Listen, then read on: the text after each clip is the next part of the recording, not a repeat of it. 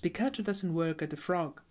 Find a sweet point where bouncing feels natural and then start making the stroke broader.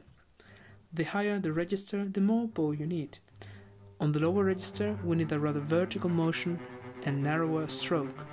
The reason for this is the different mass of the strings. The thicker the string, the higher resistance we have to overcome. Jumping too high with the bow will suffocate the G string.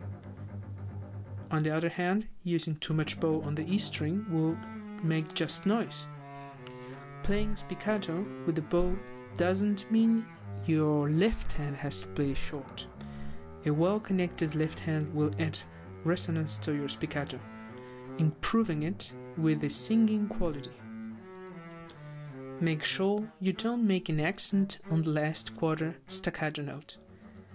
A legitimate interpretation is that every quarter note has to sound equally strong and short, because all of them have a staccato sign. That's great if the conductor says so. Nevertheless, I would leave this thought aside when playing an audition. It's just a common practice. When playing Mozart, we don't make an accent on the last note. Care has to be taken when playing sforzandos on open strings, because they don't tolerate heavy accents.